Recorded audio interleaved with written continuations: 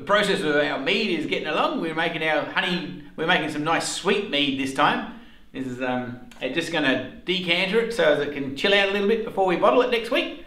So we thought we'd show you that piece of this excitement. And anyway, I'm sitting here halfway down the stairs. I feel a bit like Kermit the Frog. You know, what was that crazy song he sung? Halfway down the stairs. I'm not really up and I'm not really down. I'm only halfway on the stairs. But anyway, I think that's how that went. I'm sure there's someone else out there that was a bloody awesome Muppet fan that wouldn't know how it really went.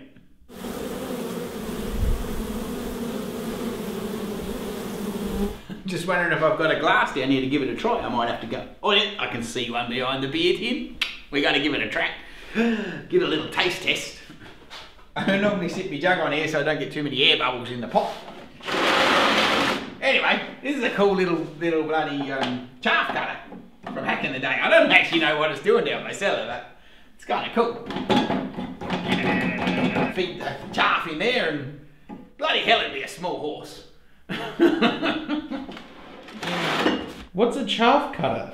Oh, well, a chaff cutter, well, this is a very small version of a chaff cutter. Back in the day, you'd have a bale of straw and you'd pull it apart into biscuits, and of course straw is like, you know, that long, roughly, and then it's got the little head on, but generally it's pre-straw, like as in it's still got the grain head, it hasn't been repped, but anyway, it's turned into hay, and it's long.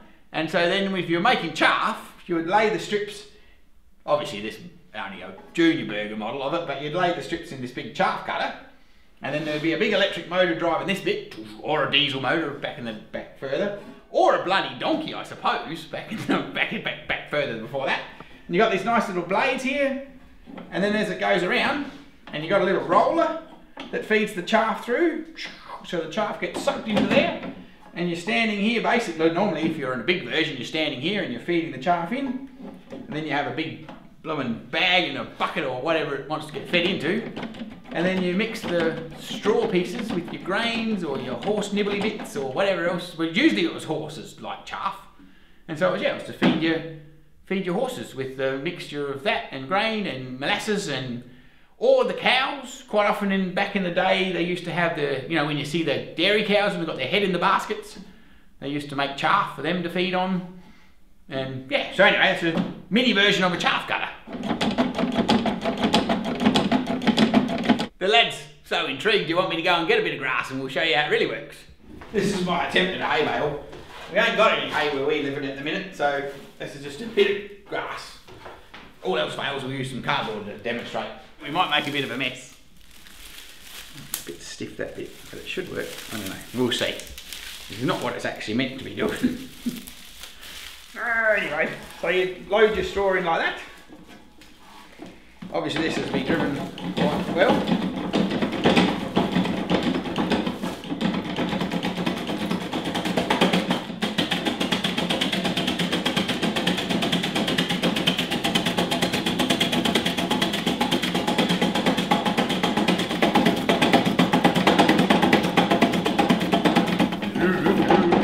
Oh, I feel like a cow. Anyway, that was a bit of lemongrass we were cutting up, so it smells rather yummy. So what you had then was chaff for the stock. This little dude here was chaff for a guinea pig or a rabbit or some shit, but same concept. And a big chaff cutter, and obviously the bigger bits, but this is a little chaff cutter. So I honestly don't know exactly what you would have done for it, but I'm assuming it would have been for your rabbit. Yet another history lesson here on the Bush Bee Man. Hell, that's a distraction, isn't it? Back to what we really came down here to do. Anyway, we'll just take our plug out.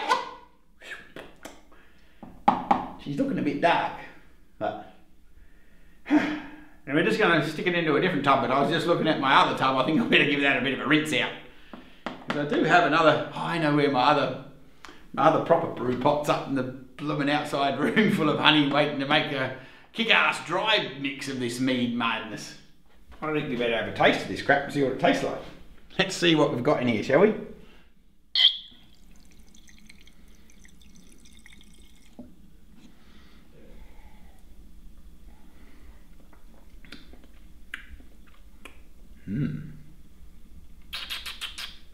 It's very nice and sweet.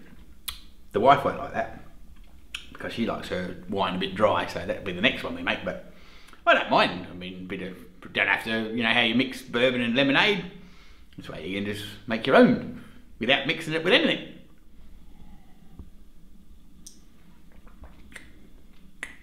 I think that's coming along nicely, but I don't know. I mean, I'm not really sure where the Mead, I suppose. It depends on which ones you read, whether how Mead is, how clear it's meant to be, but anyway, that's why we're going to decanter it, so it can actually have a little bit of time to chill out in a different pot, and then we'll come back and hopefully it'll be a bit clearer. Then I'm assuming when it sits in the bottle, all the stuff will set to the bottom and you'll have a bit clearer drink. But if not, it'll be dark, sweet Mead wine. After all that distraction, I don't even know if this is going to be the right size drum anyway. Oh, fuck. Hang on. No, I'll just take my chaff cutter away. Honestly. Oh, God. What the fuck am I going to put on that now? Oh, goodness me. Maybe I'll change the plan. We'll put it on a bucket.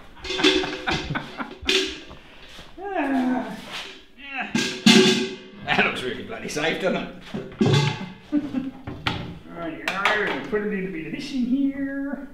I've changed my mind because the thing is, you don't want to get too much air in that pot because then it could sour the wine. So I think I'm going to rinse a hose off and stick a hose on this and decanter it that way. So this is the wrong pot. I will get my siphon hose and we'll use that.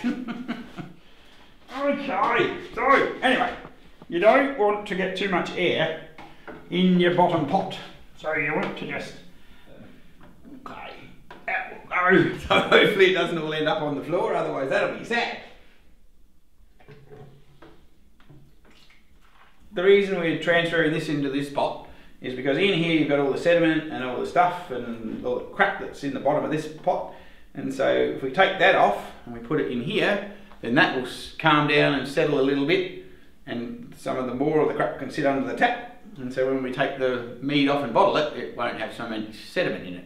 If you were really fancy, you could have yourself a little spin sieve thingamajig like they do at the wineries, but of course, you know, we're in the bush bee-man cellar, let's not get carried away. I'm a bit of a drinker, but you know, I don't actually have my own winery. Although, having said that, I did have a crack at making some port.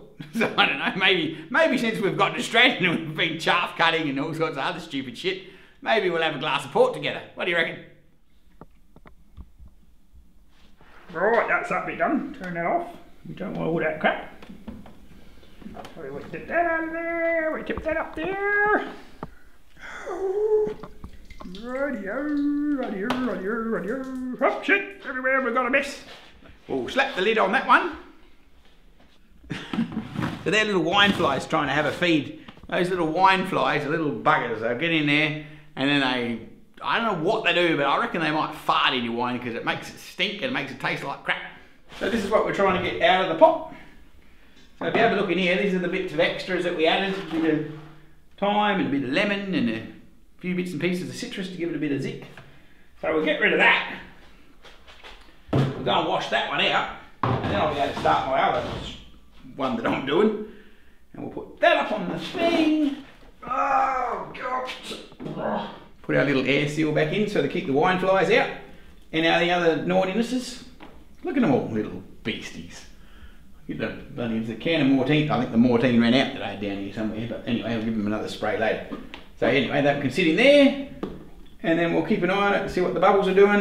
And if it chills out, we'll decanter it and stick it in some bottles, and then apparently you got to wait 6 months, but I have a sneaking suspicion some of it might get nibbled on before then.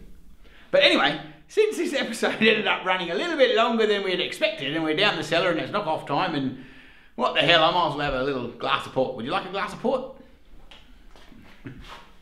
This is very high-tech.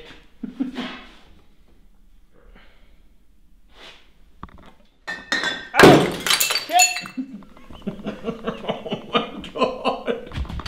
That was good. At least the Mead's got some fucking fizz in it.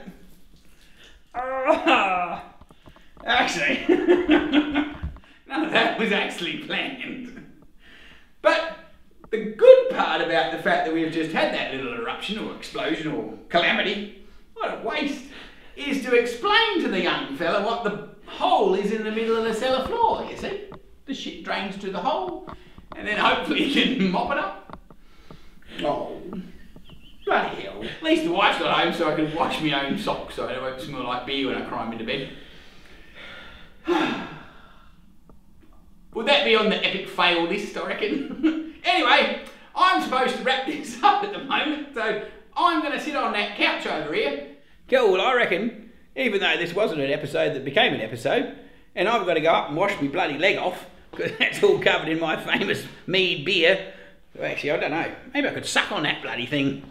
That would make, hell, that'd be a whole nother episode, me sucking on the bottom of my jeans.